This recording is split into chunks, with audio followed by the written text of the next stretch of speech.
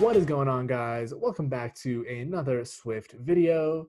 In today's video, we're going to be talking all about web views. Specifically, we're going to put together the app you see here where we have a web view. You can load in a URL. We're going to talk about how you can inject JavaScript and enable JavaScript in your web view, as well as overriding other things like the user agent and some more things. So make sure you destroy the like button before we get started. Helps out with the YouTube algorithm and the videos.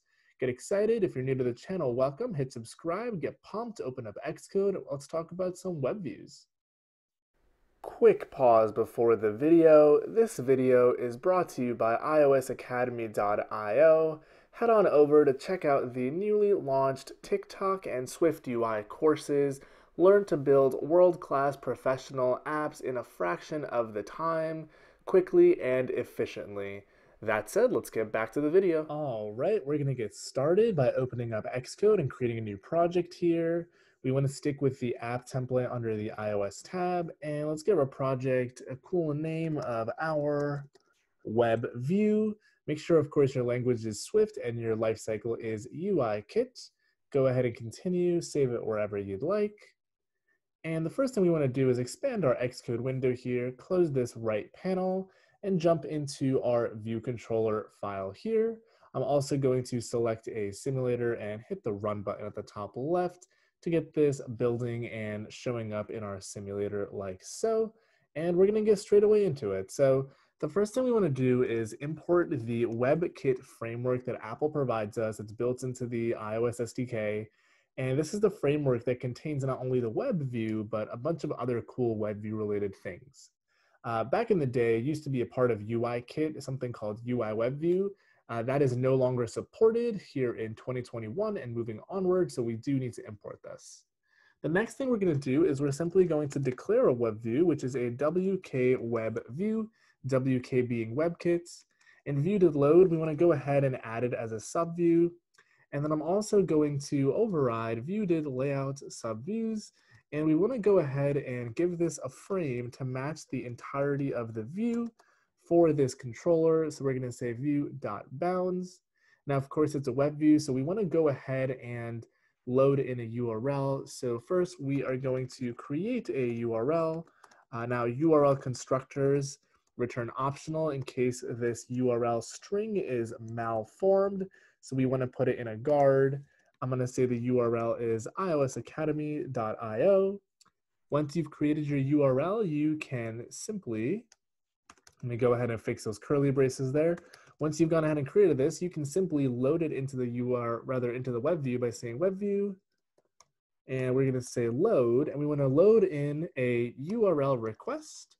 And we can create a URL request by passing in a URL to it, and that's literally it. So go ahead and hit Command R to build and run, and you should see your website load in just a moment here. So here is the website. You can scroll, go through it, pretty slick, pretty simple.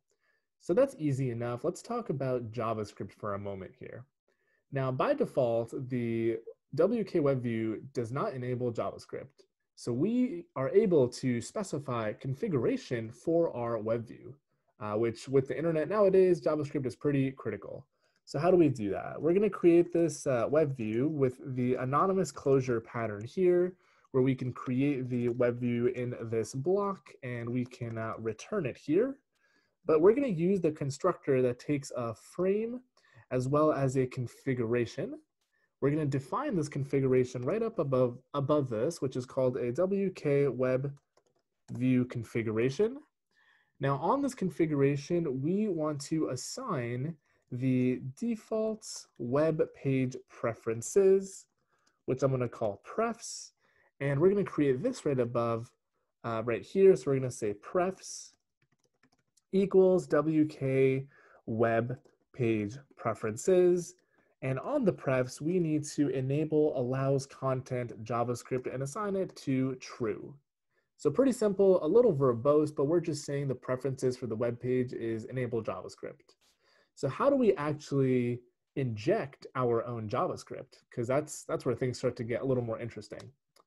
So we are going to create another block here that gets executed after, let's say now plus 5 seconds.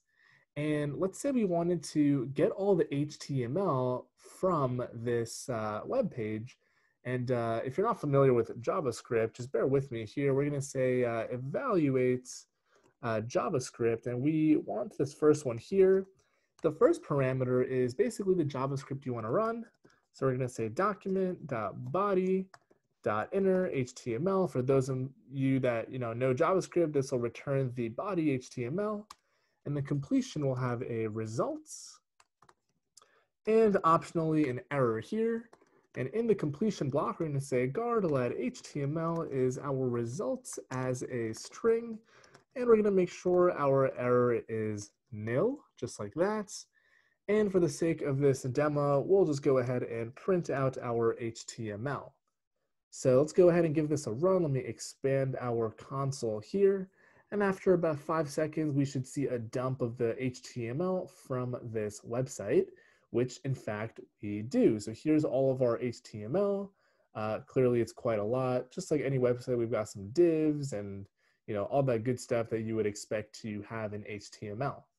So that's how you can evaluate JavaScript in your WebView.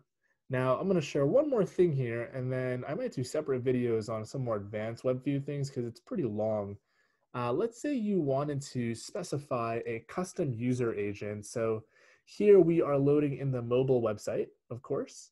But let's say we wanted to load in the desktop website for any particular reason. Let's say you want to scrape a website. You could specify a custom user agent string. And you can just Google all the user agents for desktop browsers, whether it's Chrome or Safari or whatever, and you can paste it in here. So let's say we wanted a custom user agent string of, I don't know, iPad / Chrome / something random. If you give it a run, your user agent for the WebView will be the string. I think we're still going to see we'll still see the mobile WebView because we're not passing in a desktop user agent here, but this is how you would override that. It's pretty simple and it's pretty powerful. So that is how you can create a WebView in a nutshell. Basically, import WebKit, go ahead and define it with the configuration you want. This WK configuration has a bunch of things on it you can define. Things like caching policy, how cookies get saved for all of my web developer friends, and then just add it and load it in a URL. And there's also a delegate where you can get things like, once the web page has loaded, call this block, or if it failed to load, et cetera, et cetera. Sky's the limit with WebViews. So that's all I've got for you guys today. If you haven't hit the like button already, make sure to do so. It helps out with all the videos in the channel. Subscribe if you're new, if you enjoy the video, and comment any questions, feedback, concerns. Love hearing from you guys. Thanks for watching. I'll see you on the next one.